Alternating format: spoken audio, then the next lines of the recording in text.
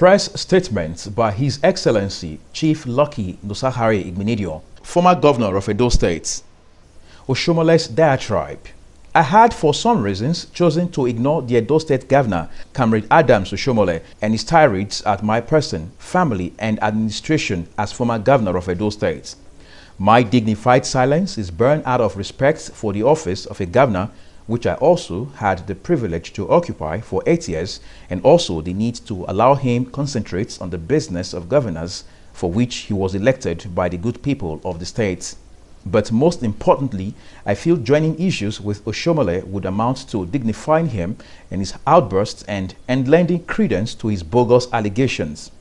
However, his actions, to say the least, is laughable, and utterances over this period portray him as one not deserving of the respect of his office. It is on the strength of this that I reached the conclusion that Governor Oshiomhole, having lost touch with the people owing to his anti-people policies, is now trying to save his face by whipping up sentiments and chasing shadows.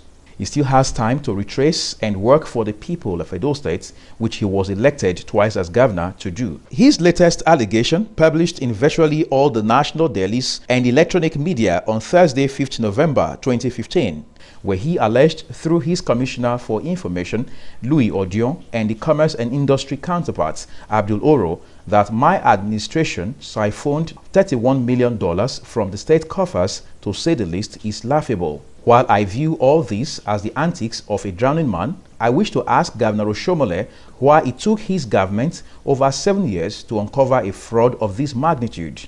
Could it be that he has been in slumber all this while and has just woken up?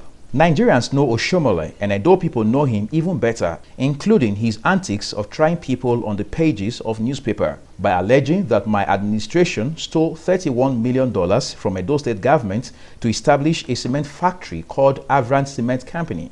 Oshiomhole, through his Commissioner for Commerce and Industry, Abdul Oro, labored to deceive Edo people into believing that I used the state fund to build a cement factory for myself. But his lies cannot go far, as the facts speak for themselves. A report on page 13 of Vanguard newspaper edition of November 5 quotes Oshiomhole's Commissioner for Commerce and Industry, Abdul Oro, as saying the $31 million which was stolen for the transaction was designed clearly for criminal purpose. This project was called Avrant Cement Company, situated at Ekbe, near Ikpeshi, in Akoko Edo local government area. The company was supposed to produce cement to take advantage of the large-scale deposit of limestone in that part of the state. The company was registered as Abat Cement Company Limited, and this company had 3 shareholders. The Abat Cement Company had 75% shares, Edo State Government had 15% shares, and 10% shares were reserved for other Nigerians. Oro went further to say, and I quote, although Edo State Government was given only 15% shares, 100% of the revenue invested in the company, $31 million, was taken from the account of Edo State Government. End of quote. In a nutshell, Oshiomhole is trying to tell Edo people that I built a cement factory for myself using Edo State funds. Oshiomhole's aim and that of his cohorts with this skewed information is to whip up sentiment as usual. Quite unfortunately, he no longer enjoys the sympathy of Edo people, even as his claim contains no iota of truth. I'm gladdened that in an attempt to cast aspersions on my person, Oshiomhole, through his aides, enumerated various industries I established while serving as governor of Edo State, but I challenge him to point to any industry or factory his administration has established for Edo people in the past 7 years he has governed the state.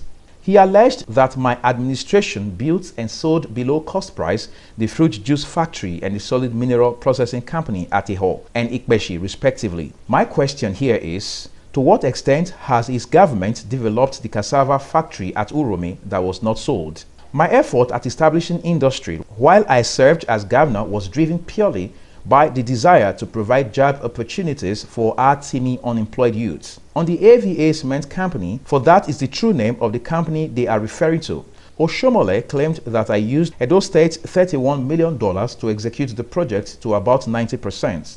And for his Information Commissioner, the $31 million amounted to 7 billion naira. I challenge Oshiomhole to send an evaluation team to the factory and let us see what their findings would be. As at 2006, when the AVA Cement Company project kicked off, the exchange rate for a dollar was about 100 naira per dollar, hence $31 million then amounted to about 3 billion naira. So if Edo State government invested 3 billion naira for a project that got well over 20 billion naira, the question is, where did the balance 17 million naira come from? Oshiomhole and his commissioners will certainly not answer this question for fear of revealing the facts. The Chinese partners who have 75% shares in the company provided the funds. It beats my imagination that a former labor leader like Oshiomhole could believe that 3 billion naira would build a cement factory of that magnitude.